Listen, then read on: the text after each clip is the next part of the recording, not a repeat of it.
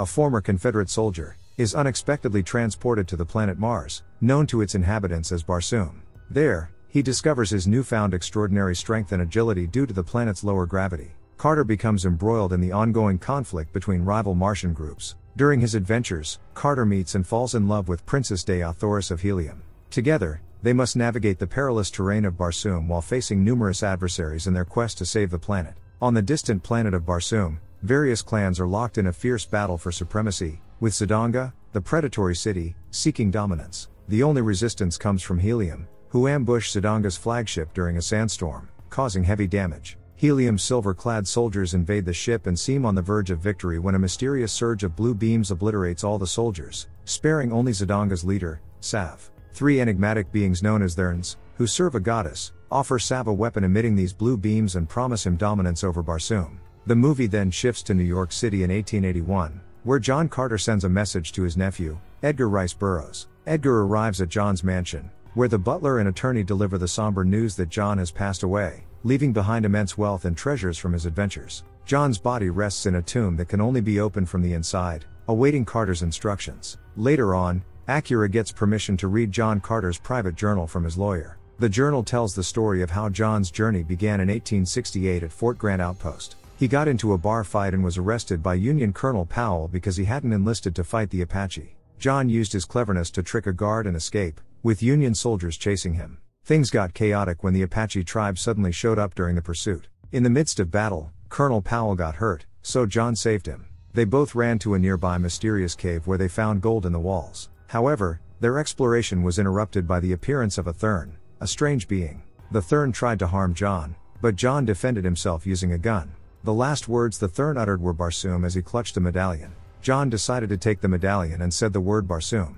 In an instant, he was transported to Mars, where the gravity was much lower. At first, he had trouble walking, but he soon discovered he could jump great distances and throw objects very far, suggesting he had super strength. While exploring, he came across alien creatures hatching from eggs. Suddenly, a group of aliens with 4 arms, riding strange creatures, opened fire at John Carter. In a remarkable display, John leaps onto a hill, which impresses the leader of the alien group. This leader, named Tars Tarkas, speaks in an unknown language, and John introduces himself as John Carter from Virginia. However, in a comical misunderstanding, Tars Tarkas mistakenly assumes that Virginia is John's name and asks him to leap again.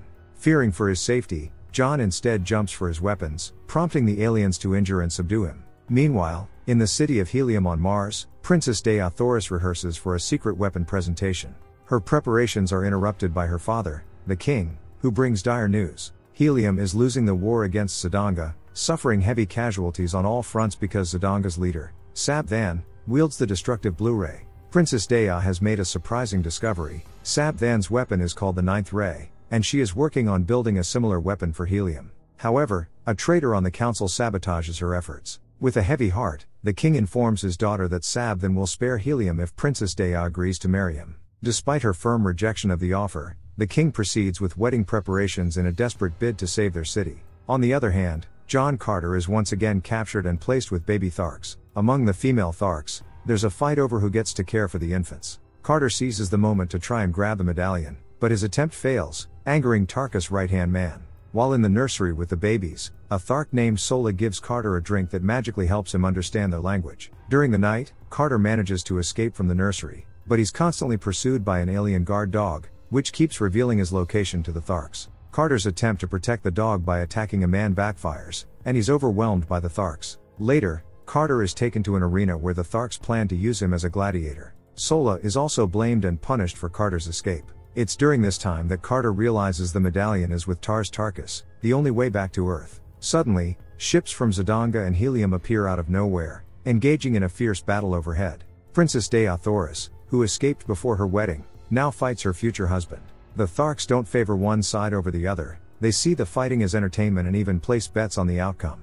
During the intense battle, Princess Dea, clad in armor, rams her ship into a Zidangan vessel but ends up falling. In a swift move, Carter leaps to her rescue. More Zidangan soldiers descend into the arena, engaging Carter in combat and putting on a spectacle for the Tharks. Dea, impressed by Carter's fighting prowess, joins the fray, taking on some of the soldiers while Carter duels with others. As the battle rages on and Carter gains the upper hand, the Tharks intervene by opening fire on the Zidangan ship, causing damage and forcing it to retreat with the enemy soldiers eliminated. Tarkus is deeply impressed by Carter's skills and proposes that he become his second in command. John reluctantly agrees, bargaining for Dea's safety. As Carter and Dea spend time together, they exchange knowledge about their respective cultures. Dea teaches him about Barsoom's terrain, various factions, and cities, while Carter comes to the realization that he is stranded on Mars. When he mentions that the medallion brought him here, she assumes he's a Thurn. Against Sola's warnings, Dea leads Carter to a forbidden temple. Inside, they explore a statue of the goddess and decipher the markings, helping Dea understand that Carter isn't a Thurn.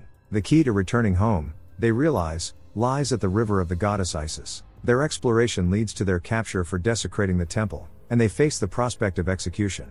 Tarkus publicly punishes Carter in front of other Tharks. Later, he privately reveals that Sola is his disobedient daughter, and he doesn't want her to face the same fate. Tarkus gives Carter the medallion and his freedom, asking them to protect Sola as they venture away. Thanks to Tarkus, Dea, Sola, and Carter escape through the desert, enduring sandstorms and a long trek. Sola notices that Dea seems to be leading them toward helium rather than safety. Carter confronts her, and they argue. Dea reveals that Carter's abilities can help Helium win the war and save her from Sabvan. Initially, Carter intends to leave Dea behind, but growing fond of her and her cause, he decides to take her with them on their journey to the river. Upon reaching a river, Sola initially wishes to venture alone to redeem herself, but Carter reminds her of her father's wishes, convincing her to stay with them. Together, they cross the river until they arrive at a mysterious structure. Carter and Dea leap onto the top to explore, triggering swirling blue energies on the ground. The medallion powers up as well, so Dea places it inside the temple, unlocking a display that reveals the energy here is similar to the ninth ray she has studied. They also make a startling discovery: Carter's real body is still on Earth, and the one on Barsoom is just a copy. To decode the glyphs further, Dea needs to use her science lab in Helium. Carter initially suspects she might be tricking him again to return to Helium, but she assures him that she genuinely wants to help him in her home. Carter decides to trust her. However, before they can leave, a Warhoon army, guided by the Therns, attacks them. The trio hastily paddles across the river and flees into the desert. The enemy army is closing in, and as Carter faces this dire situation, he has flashbacks of his deceased family. In a moment of determination, he decides to fight the army and distract them, allowing Sola and Dea to escape.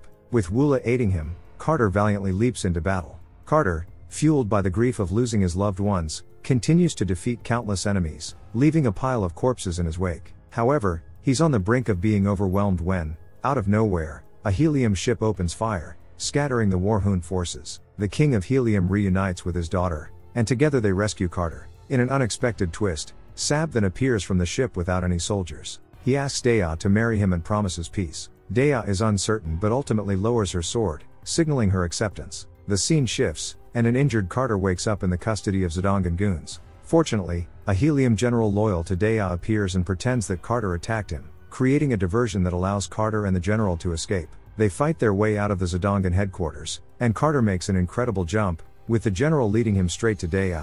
To Carter's dismay, he finds Dea in a wedding gown, prepared to marry Sabvan. He desperately tries to convince her not to go through with it, but Dea believes there's no other way to save Helium unless Carter fights for them. Heartbroken, John refuses to fight and clutches the medallion with the incantation that could take him back to Earth. However, at the last moment, Sabvan arrives, prompting Carter to hide on the roof. Dea, believing Carter has returned to Earth, leaves with Sabvan for the ceremony. When the coast seems clear, Carter attempts to flee, but the leader of the Therns, Matai Shang, suddenly shifts and stuns him using ninth ray technology. Matai Shang introduces himself and reveals that he can control Carter's body, forcing him to do his bidding. The Therns, known to shapeshift and assume mythological status, are beings with knowledge of Earth. Matai Shang takes Carter to the wedding and explains that once the couple is officially married, anyone with ninth ray knowledge will be eliminated. Carter is perplexed about Matai Shang's intentions, so the Thern leader clarifies that the Therns are eternal beings who oversee and control planetary events on a grand scale. They decided to place Sab then as a leader because he is a straightforward and easily manipulable figure. Unlike Dea, Matai Shang places Carter in a pot with the intent to terminate him, but Woola, the loyal dog, suddenly appears and attacks Matai Shang, damaging his wrist device and freeing Carter. Carter jumps onto a speeder and, with Sola's sharpshooting skills, defeats some Zidongan soldiers. Woola, Sola, and Carter crash land the speeder in Thark territory. Their plan is to enlist the aid of the Tharks to rescue Helium and Dea. To their surprise, Talhaju is the new leader of the Tharks. He imprisons Carter in the same cell as a battered Tarkus. Later, Talhaju throws them into the arena to fight massive creatures known as the White Apes. Tarkus and Carter find themselves overwhelmed by the sheer power of the giant ape. Carter, in an effort to protect the wounded Tarkus, distracts the beast. However, Talhaju releases another white ape into the arena. Sola bravely dives into the pit and saves her father, but the enraged apes yank Carter around. Despite the odds, Carter manages to entangle one of the beasts with chains and knocks it out with a rock. The second ape goes after Sola, but she passes her sword to Carter at the last moment, allowing him to dispatch the ape in the nick of time. Amid thunderous dark cheers, a grimy and victorious Carter emerges from the arena. He issues a challenge to Talhaju and quickly defeats him in a duel, claiming leadership of the Tharks. Carter then instructs the Tharks to save Barsoom by launching an attack on Zidanga. Under the new leadership, the Tharks enthusiastically agree, and they charge towards Zidanga. However, they soon realize that the wedding is not taking place in Zidanga but in Helium, where Sylvanian troops are stationed and ready to strike. Carter takes a speeder and flies to Helium alone. At the wedding, the ceremony is nearly complete, with Sabthan and Dea about to drink the holy water. Suddenly, Carter bursts through a glass window, revealing that Sabthan has set a trap and is about to launch an attack. Just as danger looms, Matai Shang appears and initiates the assault on Helium. Sabthan takes Dea away, but she manages to stab him and is on the brink of falling to her death. Thankfully, Carter swoops in to save her in the nick of time. Dea and Carter grab swords, defending Helium against the invaders. Sabthan attacks Carter with a 9th ray blade technology that allows him to fly, and John retaliates but gets injured in the process. The Tharks come to the rescue by crashing into the palace using a salvaged ship, turning the tide of the war and overpowering Zidanga. Tarkus hands Carter a sword, enabling him to injure Sabthan. However, Matai Shang uses the power of the 9th ray to finish off Sabthan and nearly defeats Carter. Dea's interference saves Carter from certain defeat. Matai Shang then assumes the shape of Dea and holds the real princess hostage, intending to replace her and take control of Barsoom. In a bold move, Dea steals Matai Shang's medallion and tosses it away, forcing the Thurn leader to flee. While the Tharks find a medallion, Matai Shang shape-shifts into Carter and retrieves it before the real John can stop him. Matai Shang escapes, and it appears that the battle is won. The Tharks and Helium soldiers celebrate their victory. Carter removes one of his wedding bands, kneels, and asks Dea to marry him. She quickly accepts, and everyone gathers for another wedding ceremony, where Dea and John drink the holy water, sealing their union. With the medallion gone, John decides to stay on Barsoom. As the new Prince of Helium, John Carter spends his nights with Dea. One night, he leaves the balcony, promising to return after getting some fresh air. When Dea goes back inside, a guard approaches her, expressing gratitude for John's heroic actions. However, to her shock, the guard transforms into Matai Shang, who swiftly uses his medallion to send John back to Earth. Carter awakens in a cave, covered in dirt, with a long beard. The golden etched rocks and the skeleton of Colonel Powell next to him indicate a significant time lapse. Desperately, he repeats the incantation, but he's unable to return to Barsoom.